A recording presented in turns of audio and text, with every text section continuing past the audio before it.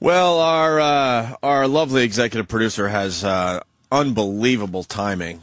We wanted Patrice Oneal on the show for other things, but Patrice is calling in now, right in the middle of the Mel Gibson tape. So this is perfect timing. Thank you, Steve. Really appreciate that. So we'll get back to the Mel Gibson tapes in a second. Patrice. Good morning. And we woke up Patrice, so we have to go to Patrice. We can't, wake him up and then tell him to go back to sleep because now, we could call you later. How are you, sir? Good, man. What's going on, man? Oh, he's sleepy, boy. You sound sleepy. I wasn't really. I was in sort of REM, and then Steve was like, "I'll call you back," but if y'all call me back in 25 minutes, I'd have been out, man. Oh, you would be out for the night or the morning, whatever. Your night. Yeah. I wanted to talk to you because we had a great conversation about LeBron James, but then Jimmy's telling me that you couldn't get into Montreal. I read it on your Twitter. Yeah, man. They, back in the day. I mean, I've been there 40 times. You know what I mean?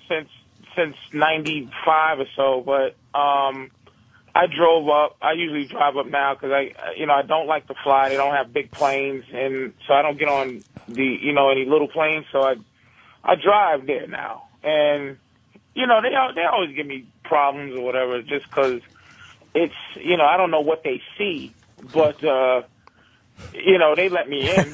So I went up there this time. Patrice, you look really scary.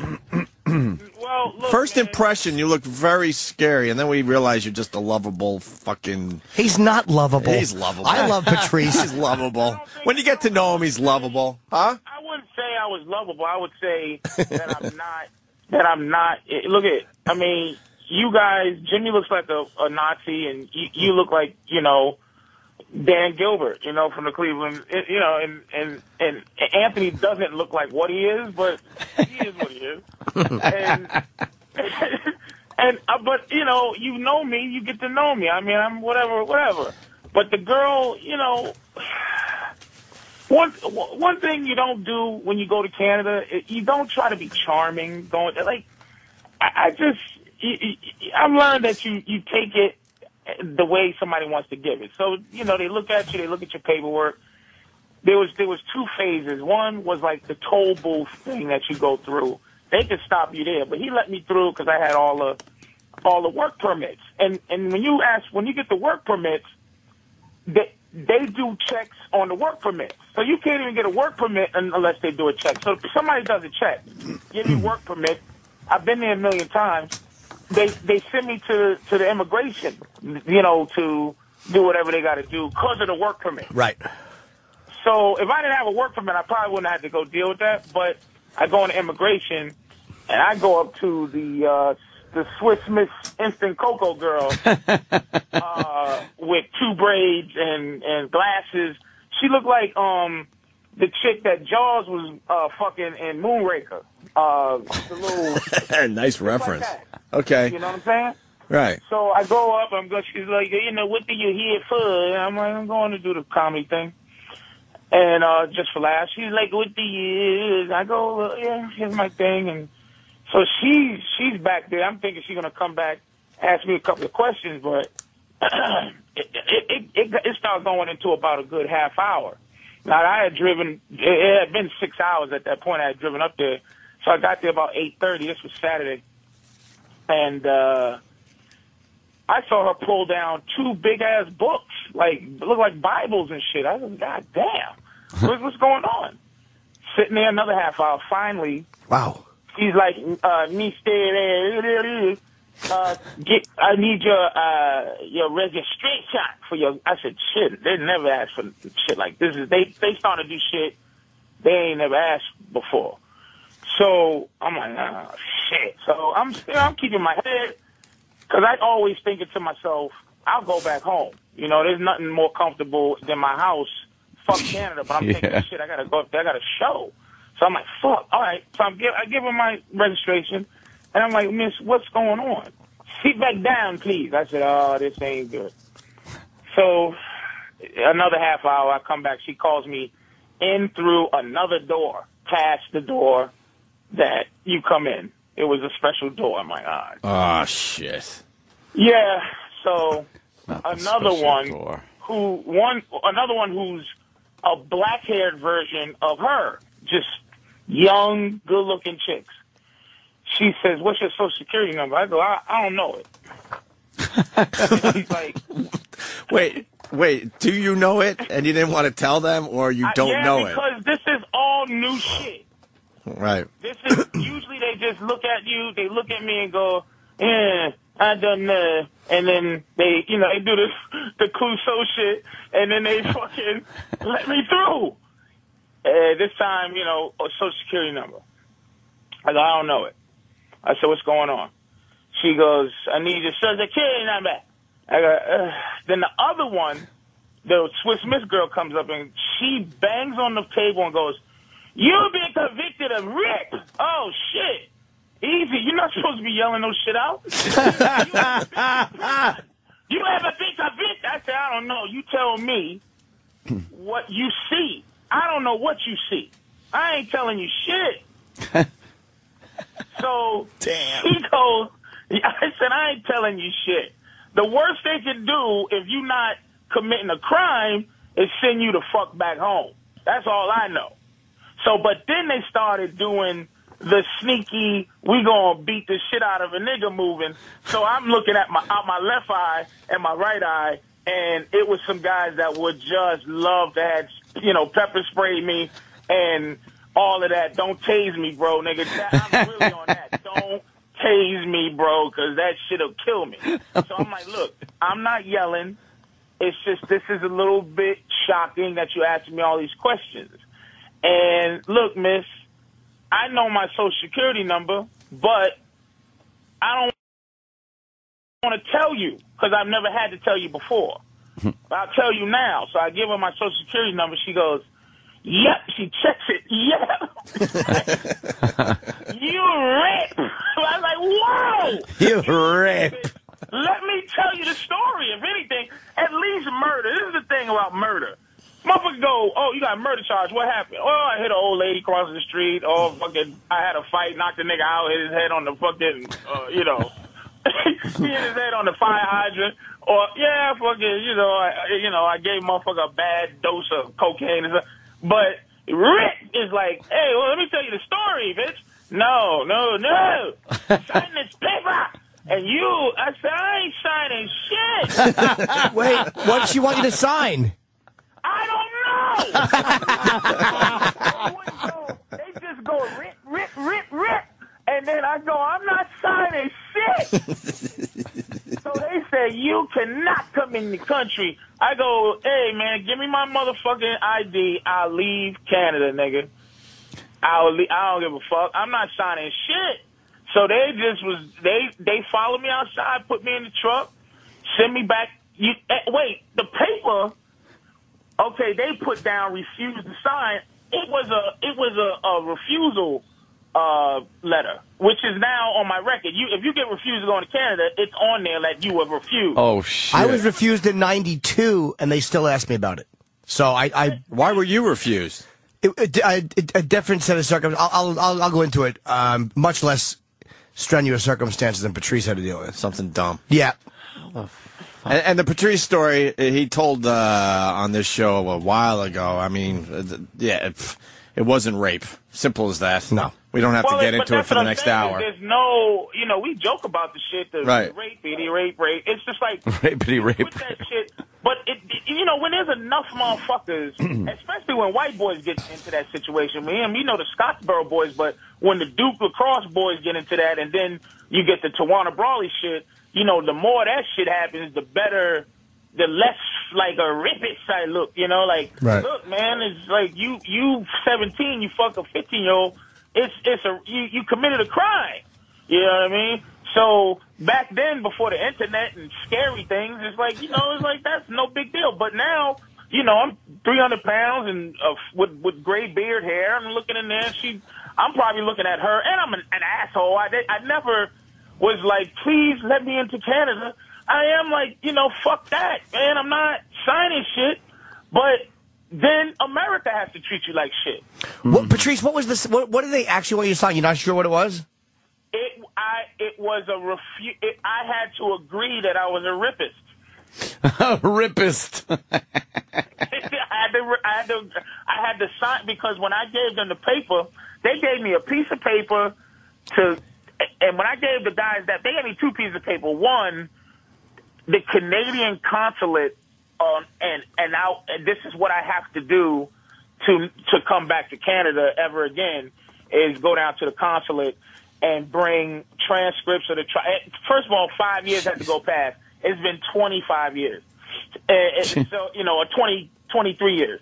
And 5 years have to go past. You have to get the transcript, the court transcripts. You have to get all the shit from the court. You have to get something from a sheriff. And you have to get a letter from a clergyman and some law-abiding citizen and all kind of shit to go back to Canada, So I probably won't be going back to Canada ever again. And then the paper I had to give to America. And then when I gave that paper to America, they said, "Why did you get refused?" So it was some kind of refusal paper that I had to agree with. But I'm like, they can't do shit. Because I wasn't committing no crime. All they could do is tell you and scream. But the thing is, they could have played me nice if they had been like, "Oh, we just asked you." But the girl was so offended. The Swiss Miss girl was in complete, utter shock. I said, "I've been here 25 times. Look at your computer." They wasn't on it. She was, and then I go to America and they say, "Well, they can do that. There's no protocol at the borders. There's no protocol at the border. They just make it up as they go along." You can make it up as you go along. And she didn't want to hear your story when you said, I could explain that. Well, I wasn't going to explain that. Okay. I'm saying that to you guys, like, as soon as they see that, it's like, that's what it is. Right. There's no explaining. I don't even say that I know what that is. They ask me, "You live in Massachusetts? You live, have you ever been to?" I said, "You tell me." You tell me. I'm looking at you. You got it right in front of you. You tell me. Right. I don't know what you think I did. And she said, "Rat." Right. I said, "Oh, Jesus Christ, bitch. Please don't say that out loud." Because me and the other African families in here, we already uncomfortable. Are you saying it was only? Are you saying it was only black people in that special room? Motherfucker, I almost don't want to say it because it sounds made up. But it was nothing but niggas stuff in there. Oh shit. And French niggas too. They're going, "Look at BB." Like, you don't give a fuck. You Pepe Le Pew. You can be anything you want, nigga. They fucking with niggas at the border, man. Oh fuck. I'm not gonna say it's racist. I'm gonna say it's it was a lot of black people there sitting there, and they went buck wild, and they did the whole, okay, here's a big, and then they did it in the U.S. Usually I get the worst going back to the U.S. But I always stay arrogant. I just don't. I don't want to stay like belligerent, but I always stay like, who gives a fuck? Send me home. But this time I was driving, so like I said on the Twitter, I found out that I can drive 12 hours straight. I need to. You motherfucking sent me home. You drove 6 hours just to turn around and drive 6 hours home. Damn. Here's the best part of this shit. I'm having a nervous breakdown. Like, why is life, doing this to this month? Mm-hmm. Life is just being hardcore. So I'm like trying to keep my head up. Here's the best part of the story. The best thing that happened to me the whole day. For years, I've been going to McDonald's and saying, I want a quarter pounder with cheese, no onions, heavy pickle. If they put 3 pickles on it regularly, they'll put 5 on it when I say heavy. I'm like, I never get it the way I want. I go to this dumb border fucking McDonald's, like about a mile up, sad and angry and getting ready to kill myself with a cheeseburger because it's just like, oh, boy. This dumb bitch made me the best. It was a whole layer of pickles, and I said, "Is this what it took for me to get my quarter pounder with cheese, having pickles? You motherfucker!" I don't know how I got home. I'm driving through the fog of the Adirondack Mountains with a quarter tank of gas, and I got home, man. I got home, laid down. I talked to my mama on Sunday, and I haven't cried since I was 17. I cried Sunday because it just hit me. I cried like a bitch.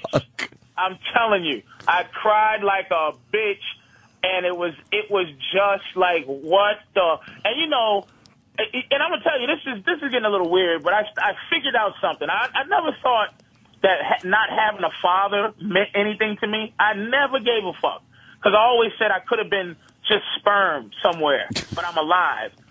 I realized, I said, damn, I never had a mentor, a male figure mentor to just be a man better than me. So I never had somebody 60 years old to just go, damn, nothing. And so I'm sitting there trying to figure out how to be a man right now. and only thing, you know, your moms could do, God bless my mother, I love her. She, you know, she's sending me, you know, the God takes one thing out of your hand and so that you have space to hold another. I'm like, what the fuck? Like, will you just stop with that shit? I don't need a proverb right now. To go, nigga, it's all right, man. Stop being a bitch. Let's do this. You know, fuck it. Fuck Canada. You know, so I had to get through it on Sunday morning because I didn't get home till like 5 in the morning on you know, Saturday. You know what? That's why you were crying, Patrice. You were exhausted from driving 12 hours. I hope that was it because I haven't. You were weak since my dog died when I was 17 years old. I was just like, what the fuck? I started thinking of all kind of shit. I was hallucinating. Oh man! And I just lost it. But it wasn't about Canada. It was about why am I dealing with this horse shit? Like, I should have just been able to stick gum on that Canadian border window and just fuck Canada. Right. But it was just a pain in the ass. Now, I was supposed to be there Saturday.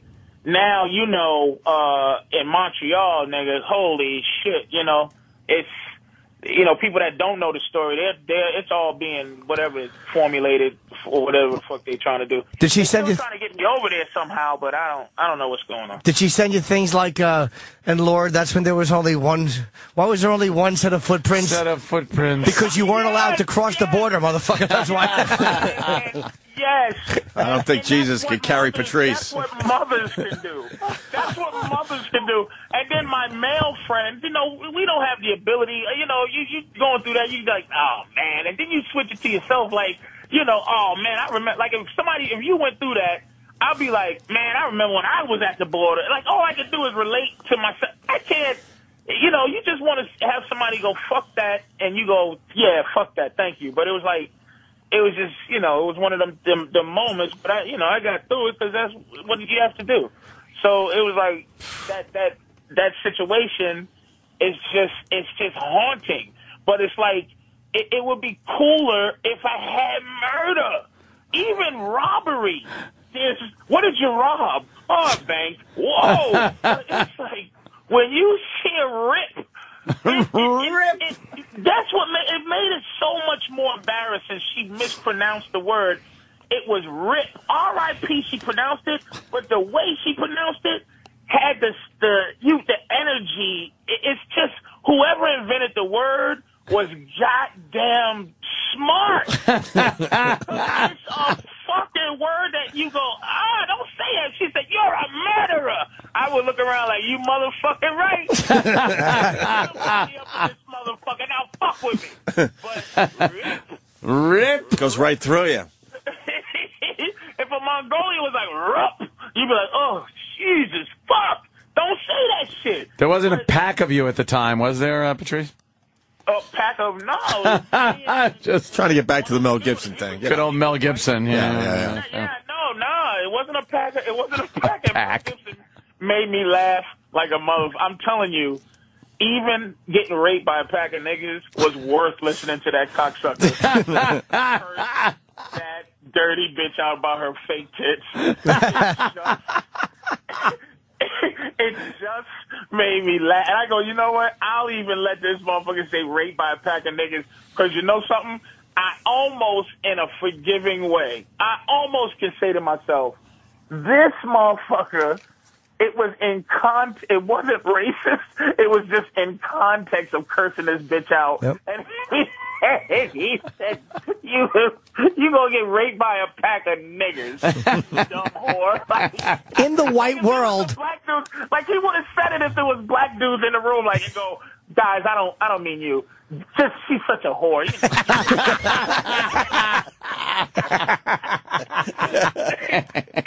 It didn't even take me out of the laughing 1 second. He's so brutal.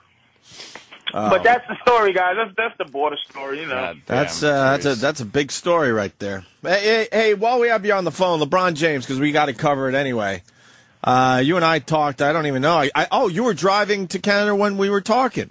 You were on your way already. Yes, I fucking was. I killed an hour with you on the phone. Yep. I killed an hour with Patrice, made it a little easier. Did you call him or did he call you? He called me. That's what he does. I called him. You know why I called him? Believe it or not, I was listening to the best of replay going down, and Opie said something about Bobo being as boring as watching a video buffering, and I laughed hard as fuck. I said, I got to call this fucker and just say video that made me laugh. Yeah, it really did. He called me about that, but then we talked about LeBron for about an hour. And LeBron, Patrice's take on LeBron is the best take. It's the best take. Look, LeBron, if you're a basketball fan, you don't have to be. There's too many levels.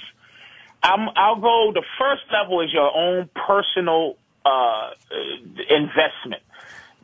My own personal investment of disappointment for LeBron, and then this is as far as it goes, and then the rest is just little different things back and forth. There's like a million of them. I've been a basketball fan my whole life.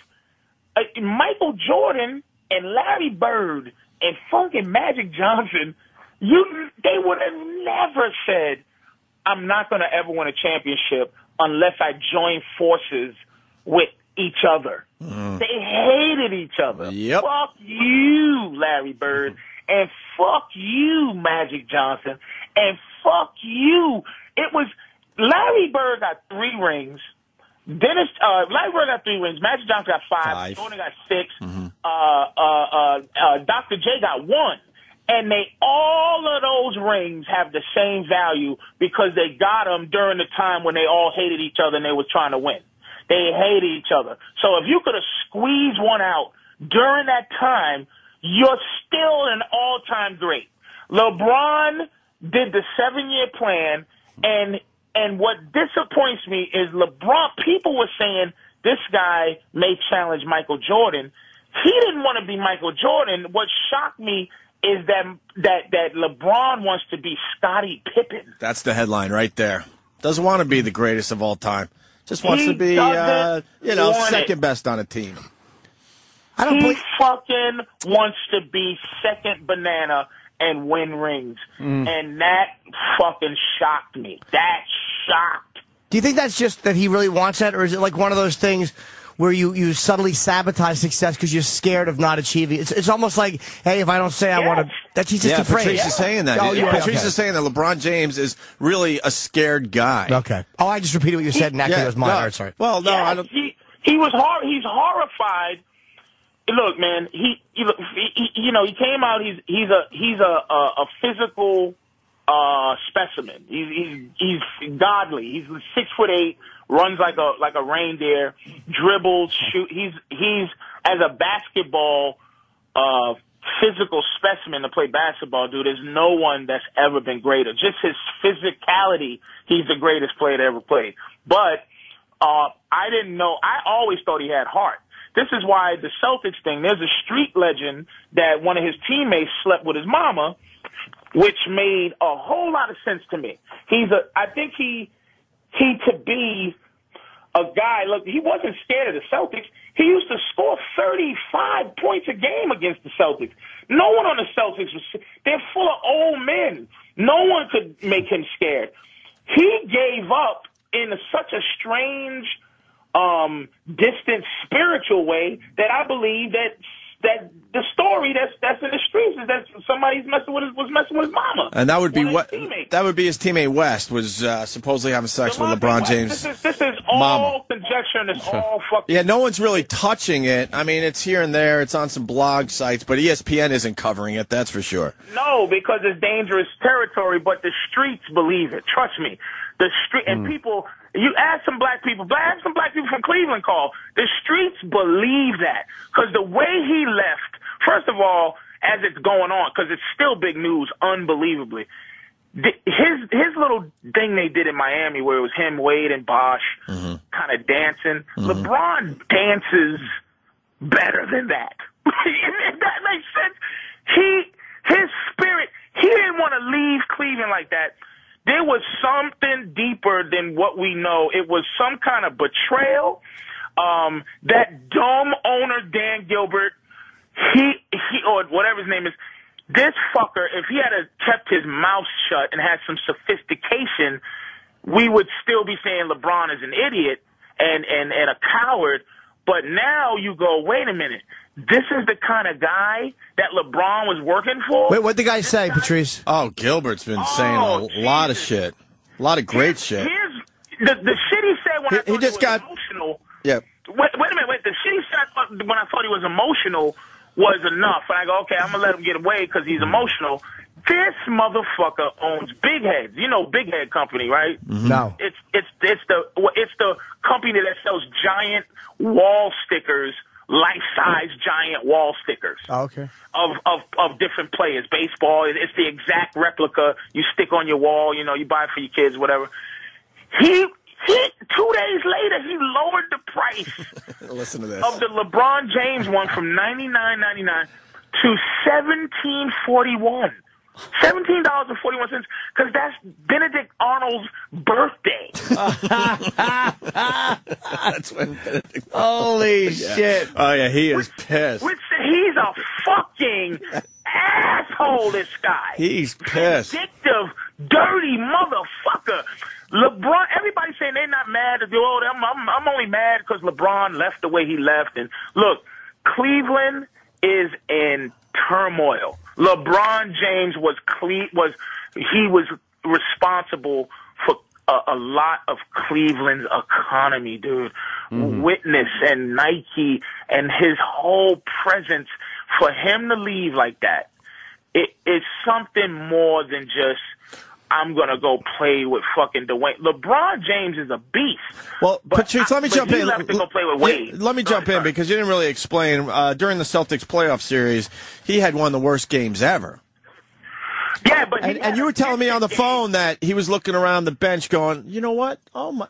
All these guys knew that West was sleeping with my mama. When you're a young guy, if somebody fuck my mama, one of my friends right now, fuck my mom's, I'm at a place where I would go, two things would happen. I go, nigga, you hate me, but you look stupid, man, because you hate me and now I know it, and you gave my mother some ass. She's in her 60s. So you did both of us a favor. You gave her some sex, and I don't have to fuck with you no more because you a piece of shit. How many times do we have to have this argument? So,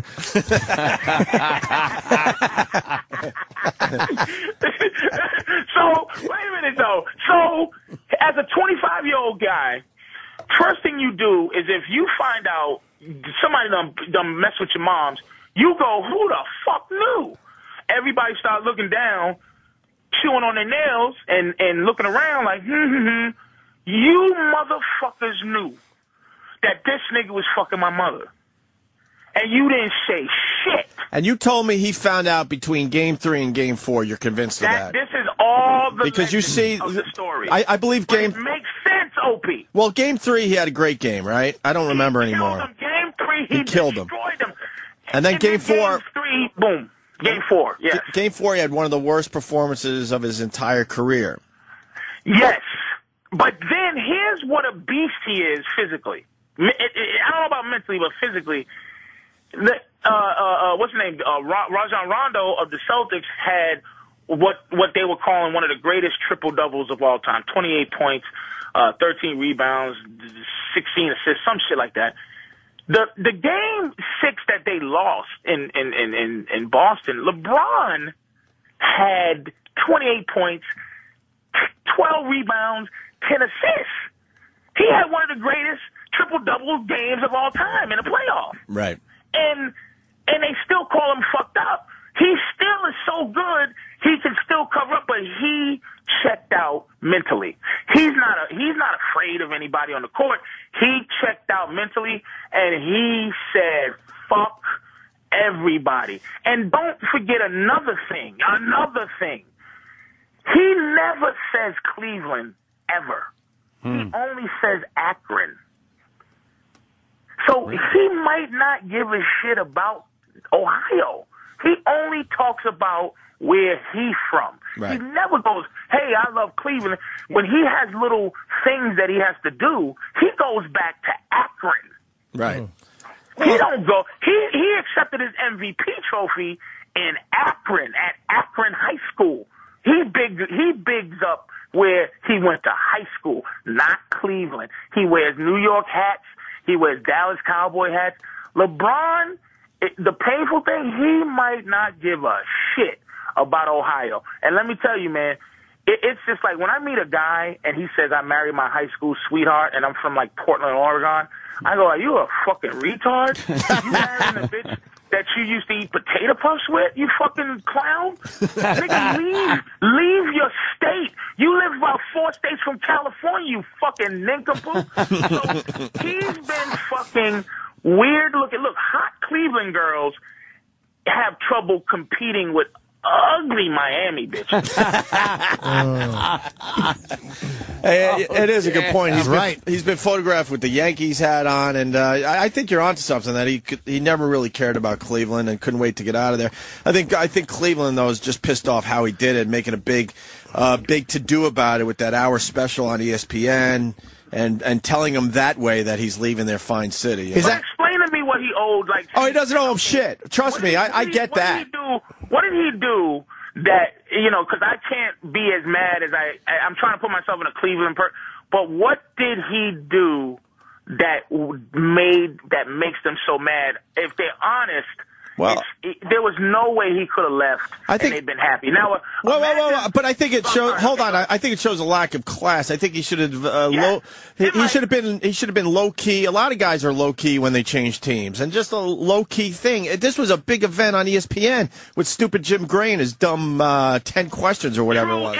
It was a little bit hokey, but let's say if he said, "Hey Dan, I'm gonna actually try my hand in another situation," and then say a little small thing like, "Hey, Cleveland, thank you for everything you've done for."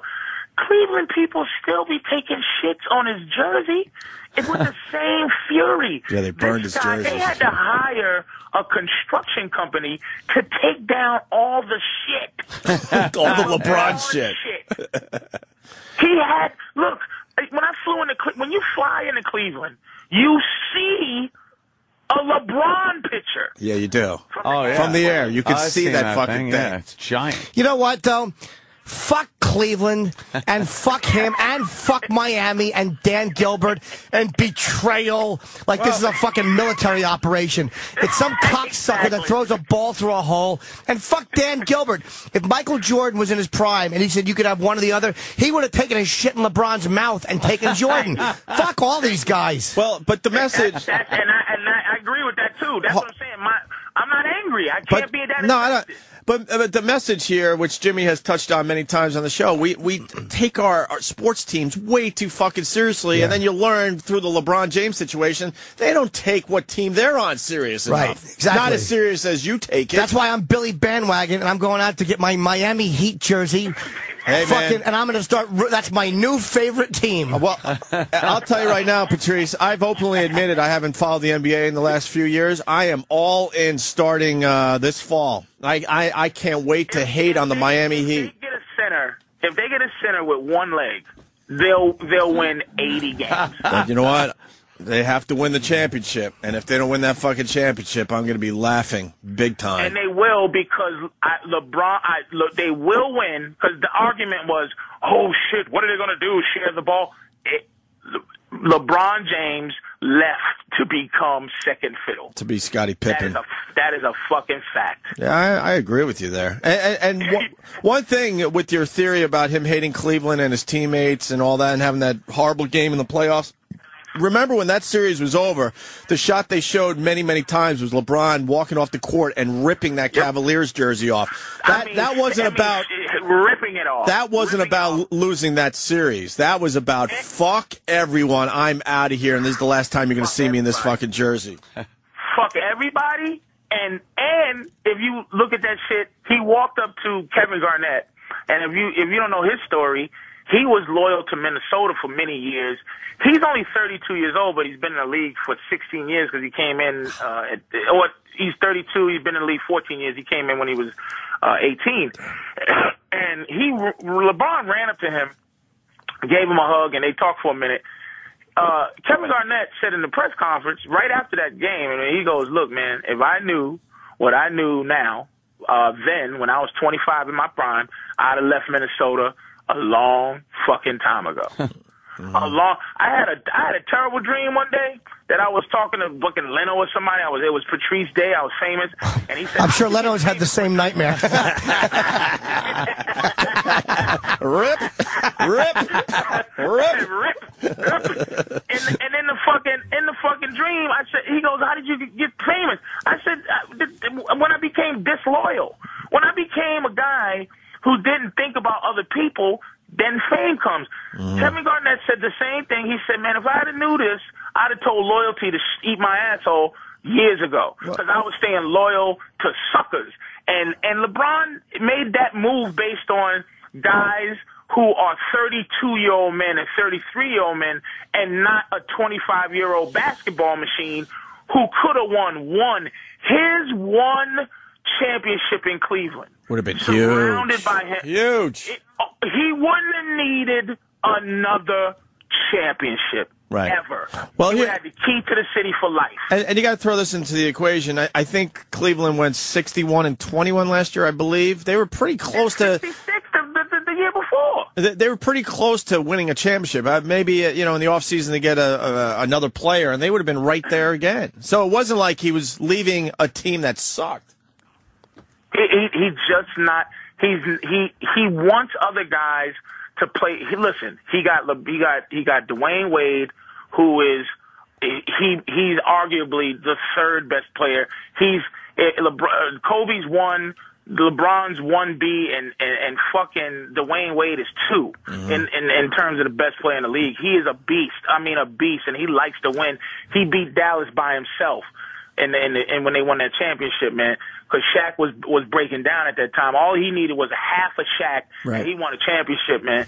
LeBron is, he made the right move in terms of going with the right person, but for his legacy, for who we thought he was, for all the props that we gave him, he made a bad fucking move. Do you think? Let me ask you a question. Do you think there was a move that he wanted Cleveland to make? You guys are much more basketball knowledgeable than I am. Yeah, Amari Stoudemire, the guy that's in New York now. In New York. So Gilbert, he had a guy named J.J. Hickson on the bench that he looks at for the future.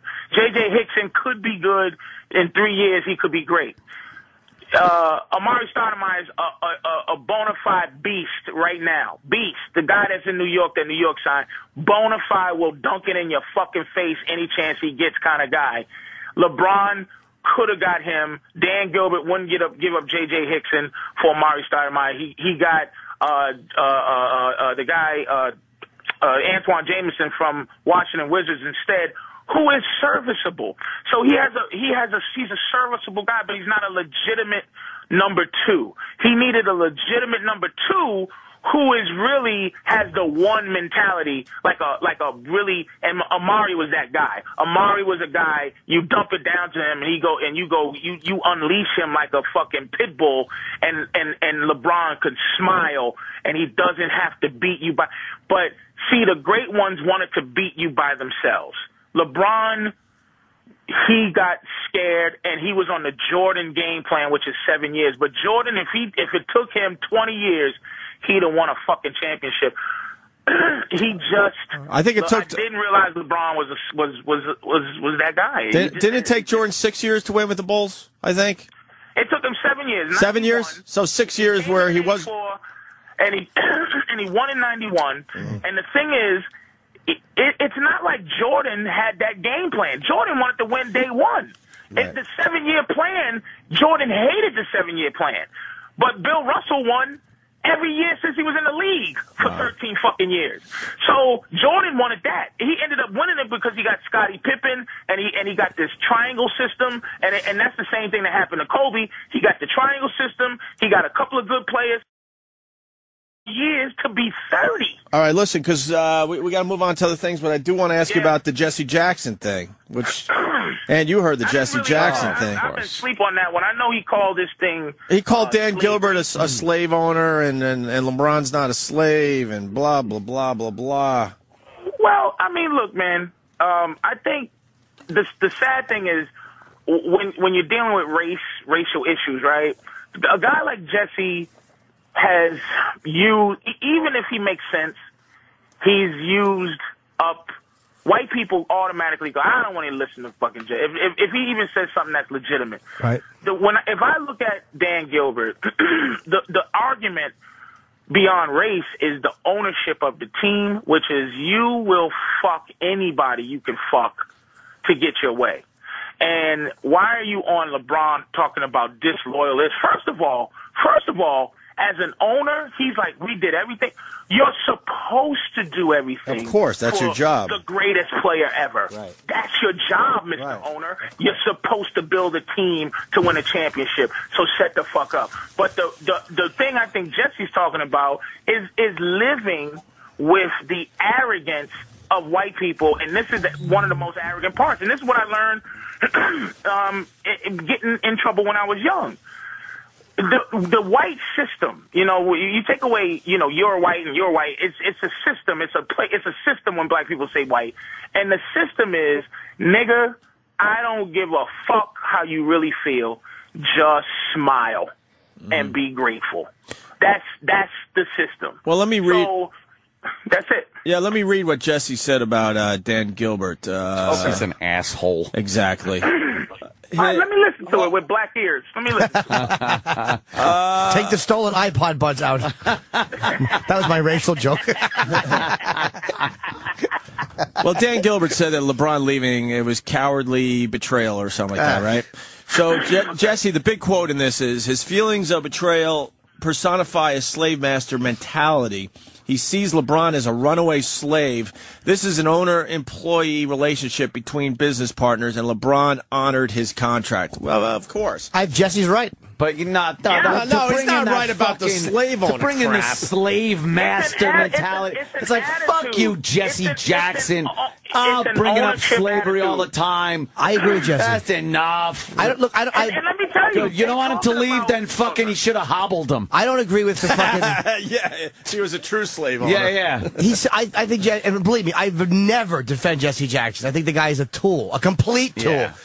But I think what he's saying is the arrogance to use language like that as an owner about betrayal, when it really is an employee. I agree with Jesse completely. That's fine, but he's gotta fucking bring the slave owner mentality. Wait a minute, though, but see, you're taking it. I don't know any multi-million-dollar slaves.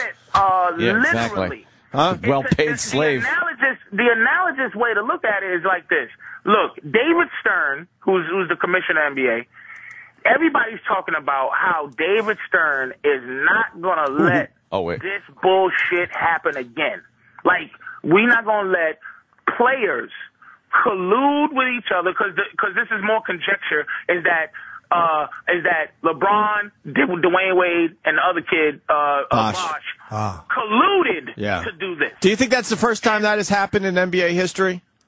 As open as, because free agency hasn't been, what it is. I mean, and another thing though, also know, because Isaiah Thomas hated Karl Malone, and what I mean by that is, Fuck him. I'm not fucking playing with that fucking homo. Fuck him. He hit me in the eye and bust my eye open. Fuck that motherfucker.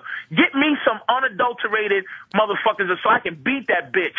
And that's what they used to do back then. Now they're buddies. They go to each other's weddings, and it's Facebook Day, man. Everybody's a fucking friend and a buddy.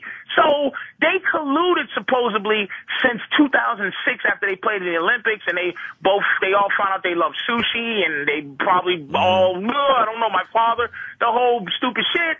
So they just said, well, let's play together on some young guy shit. These guys are young as a motherfucker. They're 25, dude. Right. So I'm saying that the commissioner is like, this will never happen again. As a black man, as a white guy, you go, what the fuck you talking about? As a black man, you go, why can't niggas do that? It makes it seem like, oh, when niggas just sit down and three motherfuckers come together and make a power move in a business that's run by the powers, right. But now these three young niggas like bum rushed the league and made some kind of superpower that was they did it. You know what? You know what? They should be able to do that. Fuck. I agree. They should be able to do that if they want. If they want to like talk behind closed doors and try to figure this shit out for the future, they should be allowed. They absolutely should be able to do that because nobody stops the scumbag agent. These moves are made anyway with scumbag agents and fucking scumbag lawyers. I would much rather have three players go, you know what? Fuck it. Let's meet up in Miami and play. I would much rather have that. My problem is with the Jesse Jackson thing and him bringing up slave owner mentality and shit like that. That fucking race-baiting shithead will bring up the slave shit every single conversation, which, to tell you the truth, downplays the seriousness of slavery itself. You're right. Look, Anthony, you're very right. That's why I say it's like, look, race is an actuality. There's certain angles that white people just won't listen to. Look, if I was white and I learned about slavery, dude, it would bother me. If I was white, I want slavery to disappear too. It just, because in reality, the more you find out about slavery, the more I find out about slavery, the more I go, how do black people why are we not insurgents in America? How do we not fly? You are. We're not. Yes, you are. A couple of murders don't make us what we should be. Rip. It's not. We don't do what we should be doing in terms of what we went through. Slavery it still means something. Can't organize a fucking block party without 18 people being shot. You're going to get an insurgency together? I know, but why can't you look at it, right? Here's the problem, that black people need help. So as white people, why can't white people look at that shit sometimes? Well, we have been horrid not as benevolent master. We've been horrible at helping black people, so we should just stop. But that's what I'm saying. It's like, instead of looking at it like, look at these fucking animals, it's like, not like, let me help you, little nigga, but more like, man, this shit is wrong. And look, I hate that shit. But listening to Jesse, I know what the fuck he's talking about. It's just that this motherfucker still has the lingo of 19. He still calls white people hunky. He really does. He's nailed it. 70 years old, man. You nailed it. Yeah. But for him to go after, I don't know how to relate to racial issues right now. He's too old. But for him to go after Dan Gilbert, don't you think all the owners are quote slave owners then? Hey, I'd like to make this point, and that the point you just made is when what's the guy everybody says is an asshole there, the radio guy, big time, the fat dude, popping pills. Rush Limbaugh. Rush Limbaugh wanted to try to buy a football team, and they all got together and said, oh, we can't have Rush. But my thing was, okay, fuck Rush, but do you think that the guy that owns the Pittsburgh Steelers doesn't still own a slave or two? He's 99 years old. He's the cheapest team. He hired Mike Tomlin, but you don't think that motherfucker? You don't think the guy from the Dallas Cowboys? You don't think Jerry Jones has a nigger laugh once or twice? Everybody's a fucking liar. That's the biggest thing. You're right. Too many lying motherfuckers. Much more happy. Everyone's a fucking liar. Bunch of liars. I want want to get into this a little later if we could, but the brand new and improved Black Panthers, that whole movement that's going on right now. Jesus Christ, you have been on vacation. Oh, my God. I have just been on their site. I'm reading their 10 goals in life and what they want to attain and reparation. And I'm sitting there going, this is just as bad as Niggermania on the other end of the spectrum.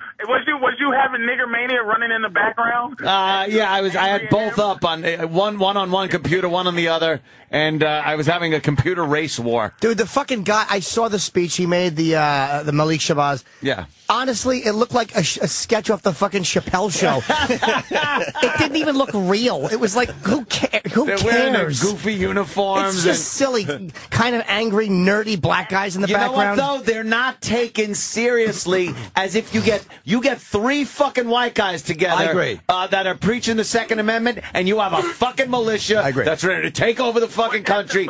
You get fucking 10 black guys. The sad thing, though, Anthony, is that the white people get to separate from other white people. The thing is, you can't believe how many black people want to agree with you, but they just cannot because of the lying that's going on. So we have to like go, oh, the new Black Panthers, that's right. We have to raise a fist, but this motherfucker might be goofy, but the fact is, black people got to go see Tyler Perry movies because they black. and all these people sorry about that. Manipulate. That's the second worst atrocity to black people. Exactly. White people get to have your foolishness and you get to laugh at it, but black people can't laugh at nothing that might be foolish if it's riding on the horseback of race. Mm-hmm. And there's a lot of silly shit I want to dismiss, but I can't dismiss Jesse Jackson.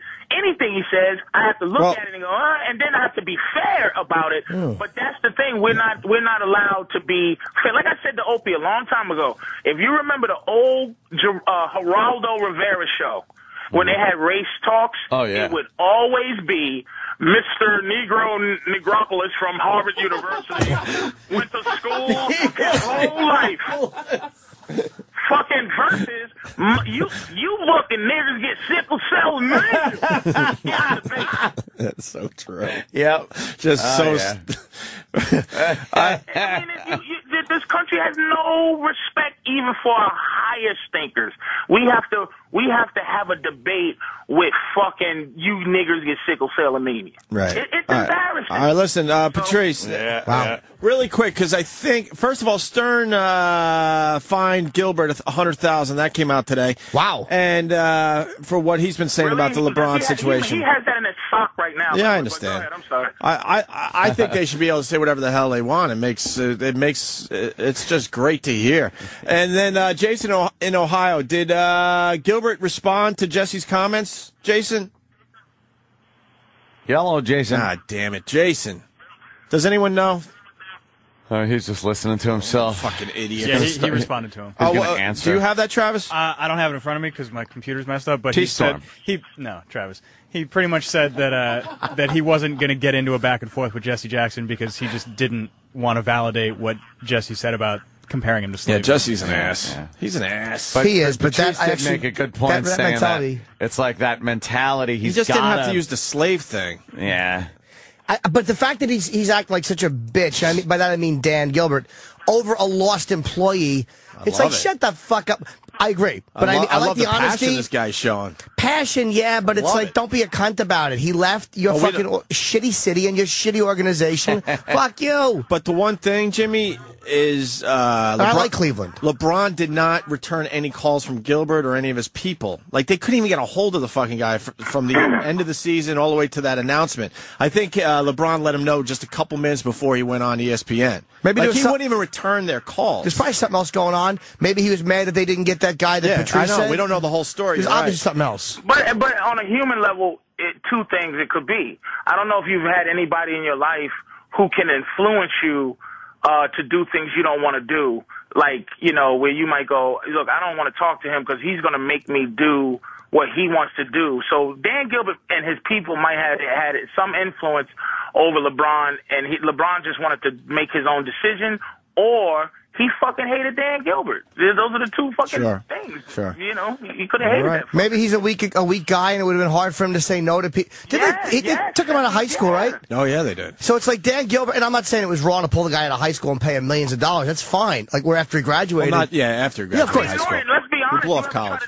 You ever try to not do a gig, Norton? Right. And your people go, oh, you should do it, and you don't want to do it, but you got people going, yeah, do it, and you go, I don't want to do it, but you end up doing it because it's just people telling you, you know what I mean? And you're just like, shit. So, I mean, there's a lot of things that could have been happening. There's 1,000 different stories as a human, but, you know, whatever. Right. Hey, Patrice, thanks, man. A great hour of radio. I appreciate it. And sorry about Montreal. Are you going to try to go back? I mean, I don't know they're trying to get me back over there. They you know, the guys are working hard. Just the last people, I've been over there a lot. So, you know, I've been over there a lot. That's the one thing I thought was in my favor is like, listen, I've been there 50 fucking times. When is the festival end? You going back, Jimmy? I'm going back. I'm doing the Tonight Show Thursday, and I go back right from there Friday morning. I do shows Friday through Sunday. Damn. All right, so maybe Patrice makes it back to Montreal. Yeah, I hope you make it back up, man. I was looking forward to seeing you there. All right, man. See you later. Patrice Oneal, everyone. Like, look, man, it's like you 17, you fuck a 15-year-old. You committed a crime. You know what I mean? So back then, before the internet and scary things, it's like, you know, it's like that's no big deal. But now, you know, I'm 300 pounds and with gray beard hair. I'm looking in there. I'm probably looking at her, and I'm an asshole. I never was like, please let me into Canada. I am like, you know, fuck that, man. I'm not signing shit. But then America has to treat you like shit. Well, Patrice, what was this? What did they actually want you to sign? You're not sure what it was? It was a I had to agree that I was a rapist. Rapist. I had to sign because when I gave them the paper, they gave me a piece of paper and when I gave the guys that, they gave me two pieces of paper. One, the Canadian consulate, and this is what I have to do to come back to Canada ever again, is go down to the consulate and bring transcripts of the first of all, 5 years had to go past. It's been 25 years. So, you know, 23 years. And 5 years have to go past. You have to get the transcript, the court transcripts. You have to get all the shit from the court. You have to get something from a sheriff, and you have to get a letter from a clergyman and some law-abiding citizen and all kind of shit to go back to Canada. You know, so I probably won't be going back to Canada ever again. And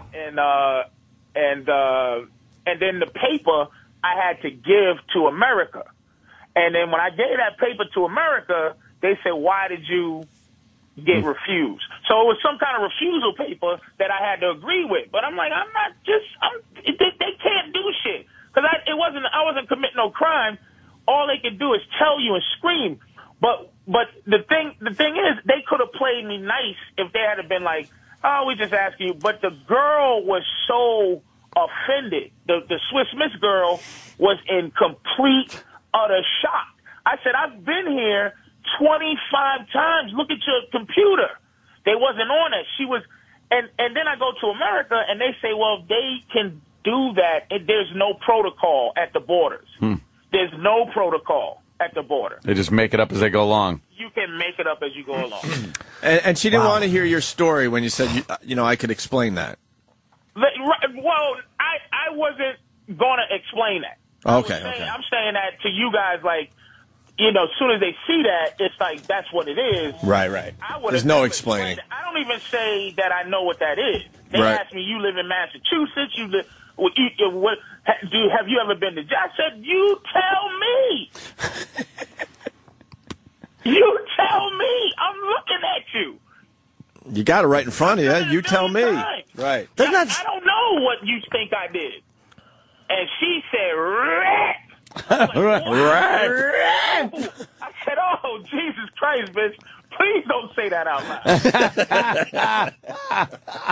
Because me and the other African families in here. We already uncomfortable. Are you saying there was only?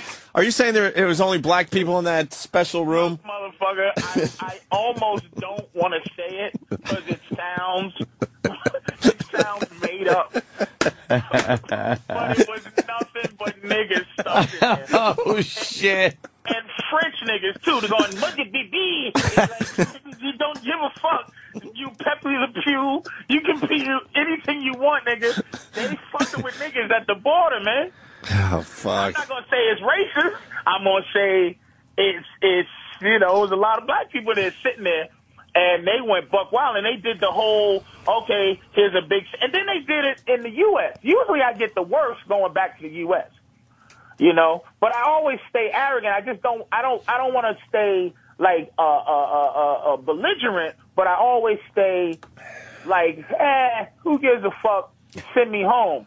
But this time I was driving. So like I said on the Twitter, I found out that I can drive 12 hours straight. I need to. You fucking fit me home. You drove 6 hours just to turn around and drive 6 hours home. Damn. Here's the best part of this shit. You know, I'm having a nervous breakdown. Like, why is life, you know, doing this to this month? Mm-hmm. You know, life is just being hardcore. So I'm like trying to keep my head up. Here's the best part of the story. The best thing that happened to me the whole day. For years, I've been going to McDonald's and saying, I want a quarter pounder with cheese, no onions, heavy pickle. You know, if they put 3 pickles on it regularly, they'll put 5 on it when I say heavy. I'm like, I never get it the way I want. I go to this dumb border fucking McDonald's, like about a mile up, sad and angry and getting ready to kill myself with a cheeseburger because it's just like, oh, boy.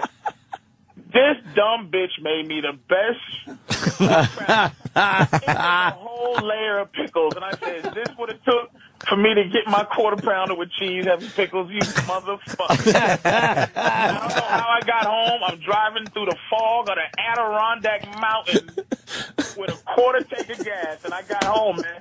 I got home, laid down. I talked to my mama on Sunday. Yeah. And I haven't cried since I was 17. I cried Sunday because it just hit me. I cried like a bitch. I'm telling you, I cried like a bitch, and it was just like, what the? And you know, and I'm gonna tell you, this is getting a little weird, but I figured out something. I never thought that not having a father meant anything to me. I never gave a fuck because I always said I could have been just sperm somewhere, but I'm alive. I realized. I said, damn, I never had a mentor, a male figure mentor to just be a man better than me. So I never had somebody 60 years old to just go, damn, nothing. And so I'm sitting there trying to figure out how to be a man right now. and only thing, you know, your moms could do, God bless my mother, I love her. She, you know, she's sending me, you know, the God takes one thing out of your hand and so that you have space to hold another. I'm like, what the fuck? Like, will you just stop with that shit? I don't need a proverb right now. Somebody to go, nigga, it's all right, man. Stop being a bitch. Let's do this. You know, fuck it. Fuck Canada. You know? So I had to get through it on Sunday morning because I didn't get on till like 5 in the morning on you know, Saturday. You know what? That's why you were crying, Patrice. You were exhausted from driving 12 hours. I hope that was it because I haven't. You were weak since my dog died and when I was 17 years old. I was just like, what the fuck? I started thinking of all kind of shit. I was hallucinating. Oh man. And I just lost it. But it wasn't about Canada. It was about why am I dealing with this horse shit? Like, I should have just been able to stick gum on that Canadian border window and just, fuck Canada. Right. But it was just a pain in the ass. Now, I was supposed to be there Saturday. Now, you know, in Montreal, nigga, holy shit, you know, people that don't know the story, it's all being whatever is formulated or whatever the fuck they're trying to do. Did she send you? Trying to get me over there somehow, but I don't know what's going on. Did she send you things like, and Lord, that's when there was only one? Why was there only one set of footprints? Set of footprints. Because you weren't allowed to cross the border, motherfucker. That's why. Yes. I don't think Jesus could carry Patrice. That's what mothers can do. That's what mothers can do. And then my male friends, we don't have the ability. You going through that, you like, oh man, and then you switch it to yourself, like, oh man, I remember. Like if you went through that, I'll be like, man, I remember when I was at the border. Like all I can do is relate to myself. I can't. You just want to have somebody go fuck that, and you go, yeah, fuck that, thank you. But it was like. It was just, it was one of them moments, but I got through it because that's what you have to do. So it was like that situation is just haunting. But it's like it would be cooler if I had murder. Even. Well, our lovely executive producer has unbelievable timing. We wanted Patrice Oneal on the show for other things, but Patrice is calling in now. Oh. Right in the middle of the Mel Gibson tape. So this is perfect timing. Thank you, Steve. Really appreciate that. So we'll get back to the Mel Gibson tapes in a second. Patrice. Good morning. And we woke up Patrice, so we have to go to Patrice. We can't wake him up and then tell him to go back to sleep because now, we can call you later. How are you, sir? Good, man. What's going on, man? Oh, he's sleepy, boy. You sound sleepy. I wasn't really. I was in Soda Rim. And then Steve was like, "I'll call you back." But if y'all call me back in 25 minutes, I'd have been out, man. Out. Oh, you would be out for the night or the morning, whatever. Your night. Yeah. I wanted to talk to you because we had a great conversation about LeBron James, but then Jimmy's telling me that you couldn't get into Montreal. I read it on your Twitter. Yeah, man. They, back in the day. I mean, I've been there 40 times. You know what I mean? Since 95 or so, but I drove up. I usually drive up now because I don't like to fly. They don't have big planes, and so I don't get on the any little planes. So I drive there now, and they always give me problems or whatever just because it's I don't know what they see, but they let me in, so I went up there this time. Patrice, you look really scary.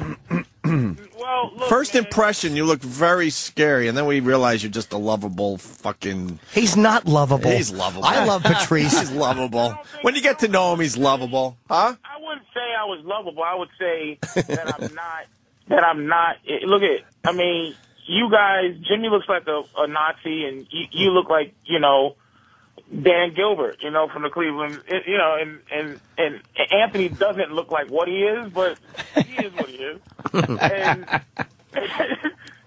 But you know me, you get to know me. I mean, I'm whatever. But the girl,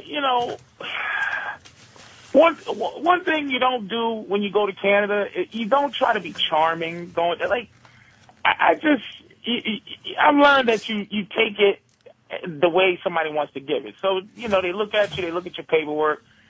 There was 2 phases. One was like the toll booth thing that you go through. They could stop you there, but he let me through because I had all the work permits. And when you get the work permits, they do checks on the work permits. So you can't even get a work permit unless they do a check. So if somebody does a check, give me a work permit. I've been there a million times. They send me to the immigration, to do whatever they got to do because of the work permit. Right. So if I didn't have a work permit, I probably wouldn't have to go deal with that. But I go into immigration, and I go up to the Swiss Miss Instant Cocoa girl with 2 braids and glasses. She looked like the chick that Jaws was fucking in Moonraker. The little nice reference. Like okay. You know what I'm saying? Right. So I go up. She's like, what do you here for? And I'm like, I'm going to do the comedy thing. And just for laughs. She's like, what do you? I go, yeah, here's my thing. And so she's back there. I'm thinking she's going to come back, ask me a couple of questions, but it started going into about a good half hour. Now, I had driven, it had been 6 hours at that point. I had driven up there. So I got there about 8:30. This was Saturday. And I saw her pull down 2 big-ass books, look like Bibles and shit. I was like, God damn, what's going on? Sitting there another half hour. Finally, wow. She's like, Mr. I need your registration for your. I said, shit. They never asked for shit like this. They starting to do shit they ain't never asked before. So I'm like, oh, shit. So I'm keeping my head, because I always thinking to myself, I'll go back home. You know, there's nothing more comfortable than my house. Fuck Canada, but I'm thinking, shit, I gotta go up there. I got a show. So I'm like, fuck. All right. So I give her my registration, and I'm like, miss, what's going on? Sit back down, please. I said, oh, this ain't good. So another half hour, I come back. She calls me in through another door, past the door that you come in. It was a special door. I'm like, oh, shit. Yeah. So another one who's a black-haired version of her, just young, good-looking chicks. She says, what's your social security number? I go, I don't know it. She's like, wait, do you know it and you didn't want to tell them, or you don't know it? Yeah, because this is all new shit. Right. This is, usually they just look at you, they look at me and go, yeah, I don't know. And then they, they do the Clouseau shit, and then they fucking let me through. This time, a social security number. I go, I don't know it. I said, what's going on? She goes, I need your social security number. I go, Then the other one, the Swiss Miss girl comes up and she bangs on the table and goes, you've been convicted of rape. Oh, shit. Easy. You're not supposed to be yelling those shit out. You ever been convicted? I said, I don't know. You tell me what you see. I don't know what you see. I ain't telling you shit. So damn. He goes, I said, I ain't telling you shit. The worst they can do if you not committing a crime is send you the fuck back home. That's all I know. So, but then they started doing the sneaky, we gonna beat the shit out of a nigga moving. So I'm looking at out my left eye and my right eye, and it was some guys that would just love to have, pepper spray me and all of that. Don't tase me, bro, nigga. I'm really on that. Don't tase me, bro, because that shit'll kill me. So I'm like, look, I'm not yelling. It's just, this is a little bit shocking that you asking me all these questions. And look, miss, I know my social security number, but I don't want to tell you because I've never had to tell you before. But I'll tell you now. So I give her my social security number. She goes, yep. She checks it. Yep. You rip. I was like, whoa. You rip. Let me tell you the story. If anything, at least murder. This is the thing about murder. Motherfucker go, oh, you got a murder charge. What happened? Oh, I hit an old lady crossing the street. Oh, fucking, I had a fight, knocked the nigga out, hit his head on the fucking, he hit his head on the fire hydrant. Or, yeah, fucking, I gave motherfucker a bad dose of cocaine and stuff. But Rick is like, hey, well, let me tell you the story, bitch. No. Sign this paper. And I said, I ain't signing shit. Wait, what does she want you to sign? I don't know. They just go rip. And then I go, I'm not signing shit. So they say, you cannot come in the country. I go, hey, man, give me my motherfucking ID. I'll leave Canada, nigga. I don't give a fuck. I'm not signing shit. So they followed me outside, put me in the truck, send me back. The paper, okay, they put down refuse to sign. It was a refusal letter, which is now on my record. If you get refused to go into Canada, it's on there that you were refused. Oh, shit. I was refused in '92, and they still asked me about it. So why were you refused? A different set of circumstances. I'll go into it. Much less strenuous circumstances than Patrice had to deal with. Something dumb. Yeah. And the Patrice story he told on this show a while ago. I mean, it wasn't rape. Simple as that. No. We don't have to get into it for the next hour. There's no, we joke about the shit, the right. rape. It's just like rape. With that shit. But when there's enough motherfuckers, especially when white boys get into that situation, the Scottsboro boys, but when the Duke lacrosse boys get into that, and then you get the Tawana Brawley shit, the more that shit happens, the better. The less like a rippet side look, like I'll play with Wade. Let me jump in because you didn't really explain. During the Celtics playoff series, he had one of the worst games ever. Yeah, but and you were telling me on the phone that he was looking around the bench going, you know what? Oh my! All these guys knew that West was sleeping with my mama. When you're a young guy, if somebody fuck my mama, one of my friends right now, fuck my mom's. I'm at a place where I would go, two things would happen. I would go, nigga, you hate me, but you look stupid, man, because you hate me and now I know it, and you gave my mother some ass. She's in her 60s. So you did both of us a favor. You gave us some sex, and I don't have to fuck with you no more because you a piece of shit. How many times do we have to have this argument?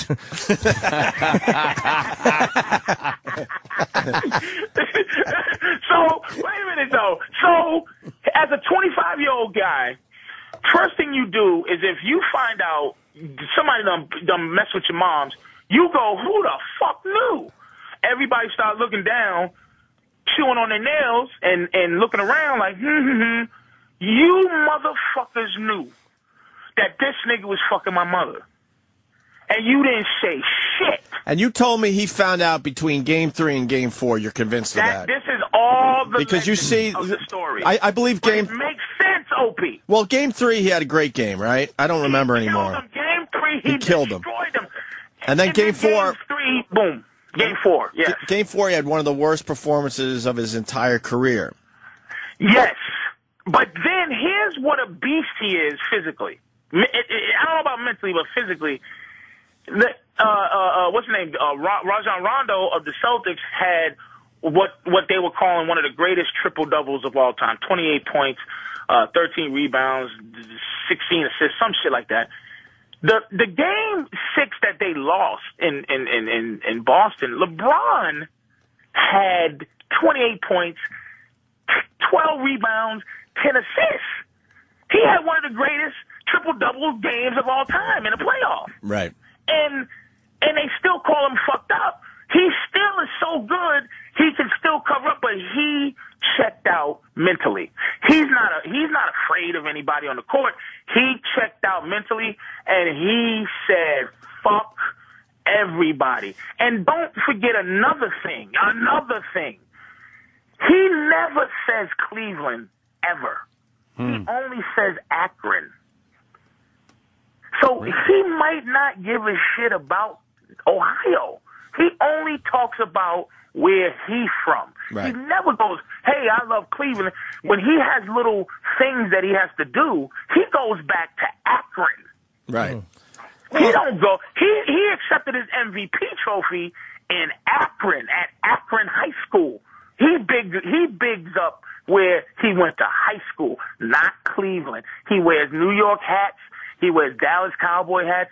LeBron, the painful thing, he might not give a shit about Ohio. And let me tell you, man, it's just like when I meet a guy and he says, I married my high school sweetheart and I'm from like Portland, Oregon, I go, are you a fucking retard? You marrying a bitch that you used to eat potato puffs with, you fucking clown? Nigga, leave your state. You live about 4 states from California, you fucking nincompoop. So he's been fucking weird looking. Look, hot Cleveland girls have trouble competing with ugly Miami bitches.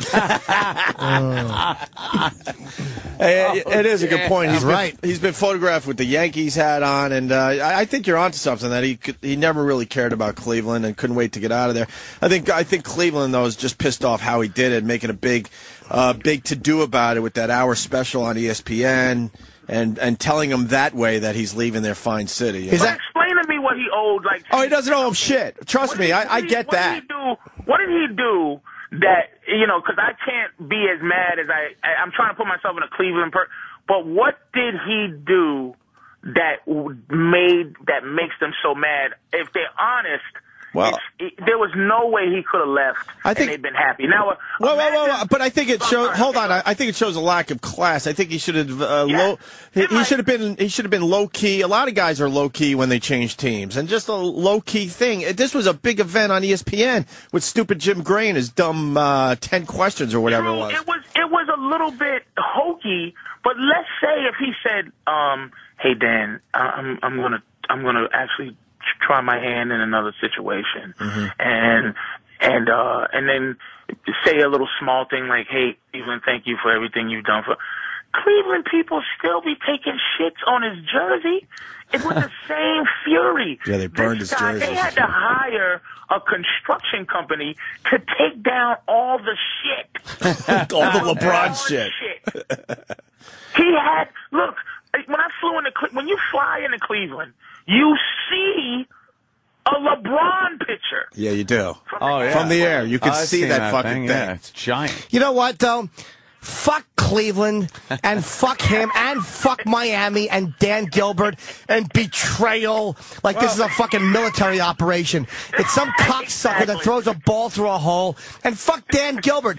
If Michael Jordan was in his prime and he said you could have one or the other, he would have taken his shit in LeBron's mouth and taken Jordan. Fuck all these guys. Well, but the message... And I agree with that, too. That's what I'm saying.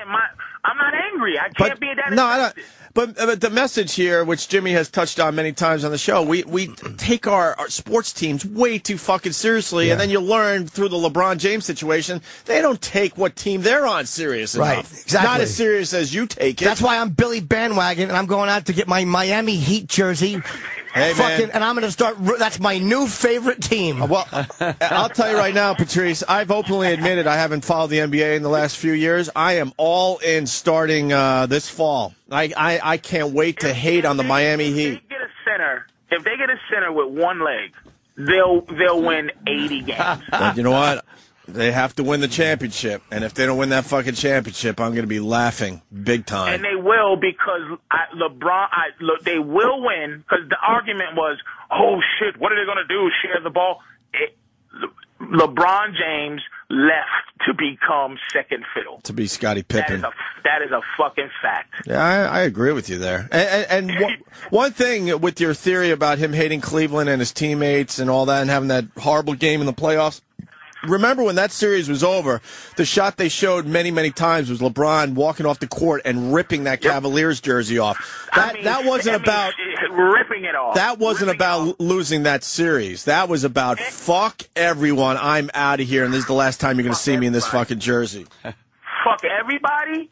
And if you look at that shit, he walked up to Kevin Garnett, and if you don't know his story, he was loyal to Minnesota for many years. He's only 32 years old, but he's been in the league for 16 years because he came in he's 32. He's been in the league 14 years. He came in when he was 18. And LeBron ran up to him, gave him a hug, and they talked for a minute. Kevin Garnett said in the press conference right after that game, and he goes, look, man, if I knew what I knew now, then when I was 25 in my prime, I'd have left Minnesota a long fucking time ago. I had a terrible dream one day that I was talking to fucking Leno or somebody. It was Patrice Day. I was famous, and he said, I'm sure Leno's had the same nightmare. Rip. And in the fucking dream, I said, he goes, how did you get famous? I said, when I became disloyal, when I became a guy who didn't think about other people, then fame comes. Kevin Garnett said the same thing. He said, man, if I had knew this, I'd have told loyalty to eat my asshole years ago, because I was staying loyal to suckers. And LeBron made that move based on guys who are 32-year-old men and 33-year-old men, and not a 25-year-old basketball machine who could have won his one championship in Cleveland. Would have been surrounded huge. by him. Huge. He wouldn't have needed another championship. Right. Ever. Well, he would have the key to the city for life. And you got to throw this into the equation. I think Cleveland went 61-21 last year, I believe. They were pretty close to 66 the year before. They were pretty close to winning a championship. Maybe, in the offseason they get another player, and they would have been right there again. So it wasn't like he was leaving a team that sucked. He just not. He wants other guys to play. Listen, he got Dwayne Wade, who is he's arguably the third best player. Kobe's 1, LeBron's 1B, and fucking Dwayne Wade is 2 in terms of the best player in the league. He is a beast. I mean, a beast, and he likes to win. He beat Dallas by himself. And when they won that championship, man, because Shaq was breaking down at that time. All he needed was a half a Shaq, and he won a championship, man. LeBron is, he made the right move in terms of going with the right person, but for his legacy, for who we thought he was, for all the props that we gave him, he made a bad fucking move. Do you think? Let me ask you a question. Do you think there was a move that he wanted Cleveland to make? You guys are much more basketball knowledgeable than I am. Yeah, Amari Stoudemire, the guy that's in New York now. In New York. So Gilbert, he had a guy named J.J. Hickson on the bench that he looks at for the future. J.J. Hickson could be good in 3 years. He could be great. Amari Stoudemire is a bona fide beast right now. Beast. The guy that's in New York, that New York signed. Bona fide, will dunk it in your fucking face any chance he gets kind of guy. LeBron could have got him. Dan Gilbert wouldn't give up J.J. Hickson for Amari Stoudemire. He got the guy Antoine Jameson from Washington Wizards instead, who is serviceable. So he's a serviceable guy, but he's not a legitimate number 2. He needed a legitimate number 2 who is really has the one mentality, like a really, and Amari was that guy. Amari was a guy, you dump it down to him and you unleash him like a fucking pit bull, and LeBron could smile and he doesn't have to beat you but see, the great ones wanted to beat you by themselves. LeBron, he got scared, and he was on the Jordan game plan, which is 7 years. But Jordan, if it took him 20 years, he'd have won a fucking championship. I think it took. I didn't realize LeBron was that guy. Didn't it take Jordan 6 years to win with the Bulls? I think it took him 7 years. 7 years, so 6 years where he was. And he won in 91. And the thing is, it's not like Jordan had that game plan. Jordan wanted to win day one. Right. It's the 7-year plan. Jordan hated the 7-year plan. But Bill Russell won every year since he was in the league for 13 fucking years. So Jordan wanted that. He ended up winning it because he got Scottie Pippen and he got this triangle system, and that's the same thing that happened to Kobe. He got the triangle system. He got a couple of good players. Years to be 30. All right, listen, because we got to move on to other things, but I do want to ask you about the Jesse Jackson thing, which, and you heard the Jesse Jackson thing. I've been asleep on that one. I know he called this thing. He called Dan Gilbert a slave owner, and LeBron's not a slave, and blah, blah, blah, blah, blah. Well, I mean, look, man, I think the sad thing is when you're dealing with racial issues, right? A guy like Jesse has used, even if he makes sense, he's used up. White people automatically go, I don't want to listen to fucking Jay. If he even says something that's legitimate. Right. If I look at Dan Gilbert, the argument beyond race is the ownership of the team, which is you will fuck anybody you can fuck to get your way. And why are you on LeBron talking about disloyalists? First of all, as an owner, he's like, we did everything. You're supposed to do everything. Of course, that's your job. The greatest player ever. Right. That's your job, Mr. Owner. You're supposed to build a team to win a championship. So set the fuck up. But the thing I think Jesse's talking about is living with the arrogance of white people, and this is one of the most arrogant parts. And this is what I learned getting in trouble when I was young. The white system, you take away, you're white and you're white. It's a system. It's a system when black people say white, and the system is, nigga, I don't give a fuck how you really feel. Just smile and be grateful. That's the system. Well, let me read. So that's it. Yeah, let me read what Jesse said about Dan Gilbert. He's an asshole. Exactly. Let me listen to it with black ears. Let me listen. Take the stolen iPod buds out. That was my racial joke. Well, Dan Gilbert said that LeBron leaving, it was cowardly betrayal or something like that, right? So, Jesse, the big quote in this is, his feelings of betrayal personify a slave master mentality. He sees LeBron as a runaway slave. This is an owner-employee relationship between business partners, and LeBron honored his contract. Well, of course. Jesse's right. But you're not. No, he's not right about the slave owner. To bring in the slave master mentality. It's like, fuck you, Jesse Jackson. Bringing up slavery all the time. I agree with Jesse. That's enough. And let me tell you. You don't want him to leave, then fucking he should have hobbled him. I don't agree with the fucking... Yeah, he was a true slave owner. Yeah. I think, and believe me, I've never defend Jesse Jackson. I think the guy is a tool, a complete tool. Yeah. But I think what he's saying is the arrogance to use language like that as an owner about betrayal, when it really is an employee. I agree with Jesse completely. That's fine, but he's gotta fucking bring the slave owner mentality. Wait a minute, see, you're taking it. I don't know any multi-million-dollar slaves. Literally. Exactly. Huh? Well-paid slave. The analogous way to look at it is like this.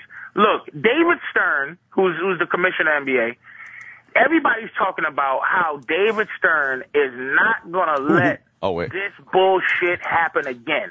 Like, we're not going to let players collude with each other, because this is more conjecture, is that LeBron, Dwayne Wade, and the other kid, Bosh, colluded to do this. Do you think that's the first time that has happened in NBA history? As open as, because free agency hasn't been, what it is. I mean, and another thing though, also know, because Isaiah Thomas hated Karl Malone, and what I mean by that is, fuck him, I'm not fucking playing with that fucking homo. Fuck him. He hit me in the eye and bust my eye open. Fuck that motherfucker. Get me some unadulterated motherfuckers so I can beat that bitch. And that's what they used to do back then. Now they're buddies. They go to each other's weddings, and it's Facebook Day, man. Everybody's a fucking friend and a buddy.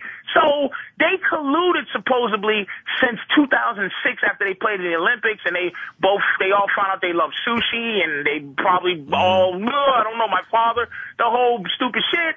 So they just said, well, let's play together on some young guy shit. These guys are young as a motherfucker. They're 25, dude. Right.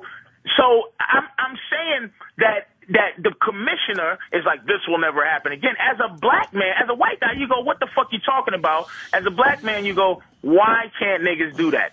It makes it seem like, when niggas just sit down and three motherfuckers come together and make a power move in a business that's run by the powers, right. But now these three young niggas like bum rushed the league and made some kind of superpower that was they did it. You know what? To me, you know what? They should be able to do that. Fuck. I agree. They should be able to do that if they want. If they want to like talk behind closed doors and try to figure this shit out for the future, they should be allowed. They absolutely should be able to do that, because nobody stops the scumbag agent. These moves are made anyway with scumbag agents and fucking scumbag lawyers.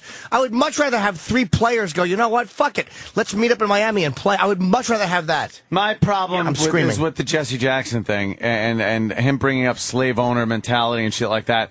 That fucking race-baiting shithead will bring up the slave shit every single conversation, which, to tell you the truth, robbery. What did you rob? Oh, a bank. Whoa. It's like, when you see a rip, that's what made it so much more embarrassing. She mispronounced the word. It was rip. R.I.P. She pronounced it, but the way she pronounced it had the energy. It's just whoever invented the word was goddamn smart. It's a fucking word that you go, don't say it. She said, you're a murderer. I would look around like, you motherfucking right. This motherfucker, now fuck with me. But rip goes right through you. If a Mongolian was like, rup, you'd be like, oh, shit. Jesus, fuck. Don't say that shit. There wasn't a pack of you at the time, was there, Patrice? A pack of no. Just trying to get back to the Mel Gibson thing. Good old Mel Gibson. Yeah, no. It wasn't a pack. It wasn't a pack. Mel Gibson made me laugh like a mother. I'm telling you, even getting raped by a pack of niggas was worth listening to that cocksucker. That dirty bitch out about her fake tits. It just made me laugh. And I go, you know what? I'll even let this motherfucker say raped by a pack of niggas. Because you know something? I almost, in a forgiving way, I almost can say to myself, this motherfucker, it wasn't racist. It was just in context of cursing this bitch out. Yep. And he said, you gonna get raped by a pack of niggers, dumb whore. Like, in the white world. Black dudes, like he would have said it if there was black dudes in the room, like, and go, guys, I don't mean you. Just, she's such a whore.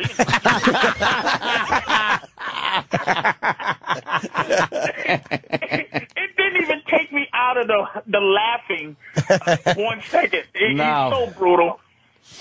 But that's the story, guys. That's the border story, you know. That's a big story right there. Hey, while we have you on the phone, LeBron James, because we got to cover it anyway.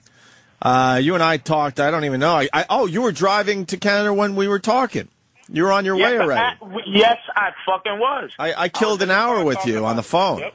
I killed an hour with Patrice, made it a little easier. Did you call him or did he call you? He called me. That's what he does. I called him. You know why I called him? Believe it or not, I was listening to the best of replay going down, and Opie said something about Bobo being as boring as watching a video buffering, and I laughed hard as fuck. I said, I got to call this fucker and just say, video that made me laugh. Yeah, it really did. He called me about that, but then we talked about LeBron for about an hour. And LeBron, Patrice's take on LeBron is the best take.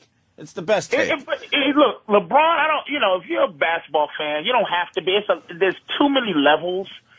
I'll go, the first level is your own personal investment. My own personal investment of disappointment for LeBron, and then this is as far as it goes, and then the rest is just little different things back and forth. There's like a million of them. I've been a basketball fan my whole life. Michael Jordan and Larry Bird and fucking Magic Johnson, they would have never said, "I'm not going to ever win a championship unless I join forces with each other." They hated each other. Yep. Fuck you, Larry Bird, and fuck you, Magic Johnson, and fuck you. It was Larry Bird got 3 rings. Larry Bird got 3 rings. Magic Johnson got 5. Jordan got 6. Dr. J got 1. And all of those rings have the same value because they got them during the time when they all hated each other and they were trying to win. They hated each other. So if you could have squeezed one out during that time, you're still an all-time great. LeBron did the 7-year plan, and what disappoints me is LeBron, people were saying this guy may challenge Michael Jordan.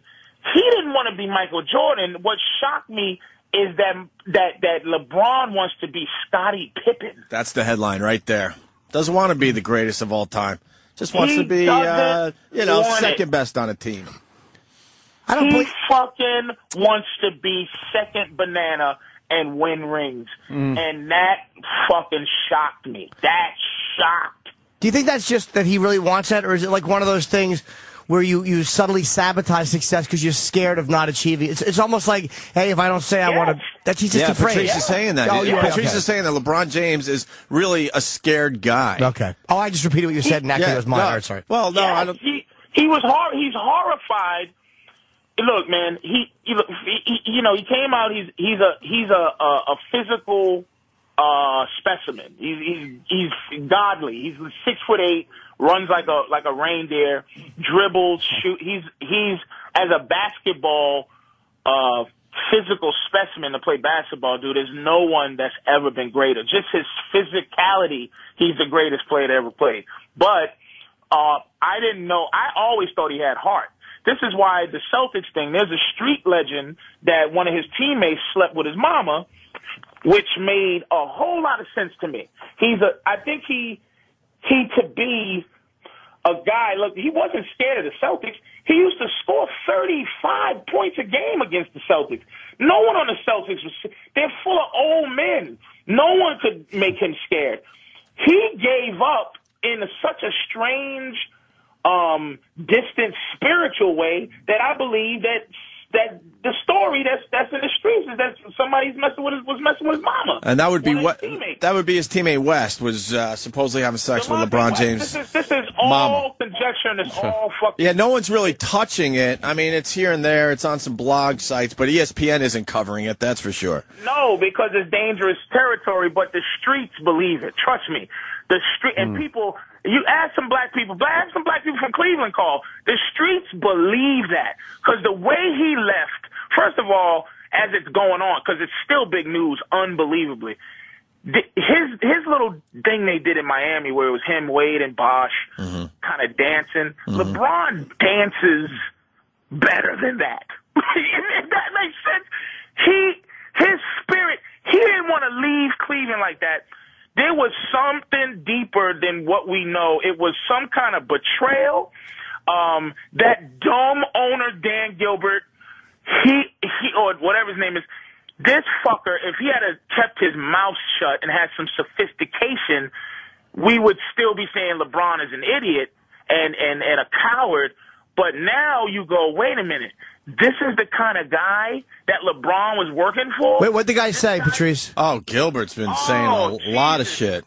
A lot of great shit. The shit he said when I thought he was emotional. Yeah. Wait a minute. The shit he said when I thought he was emotional was enough. And I go, okay, I'm going to let him get away because he's emotional. This motherfucker owns Big Heads. You know Big Head Company, right? No. It's the company that sells giant wall stickers, life-size giant wall stickers. Oh, okay. Of different players. Baseball, it's the exact replica you stick on your wall, you buy it for your kids, whatever. He 2 days later, he lowered the price Listen to this. of the LeBron James one from $99.99 to $17.41. $17.41, because that's Benedict Arnold's birthday. That's when Benedict Holy shit. Oh, yeah, he is pissed. He's a fucking asshole, this guy. He's pissed. Vindictive, dirty motherfucker. LeBron, everybody's saying they're not mad. I'm only mad because LeBron left the way he left. And look, Cleveland is in turmoil. LeBron James was responsible for a lot of Cleveland's economy, dude. Witness and Nike and his whole presence, for him to leave like that, it's something more than just, I'm going to go play with fucking Dwayne. LeBron James is a beast. Well, Patrice, let me jump in.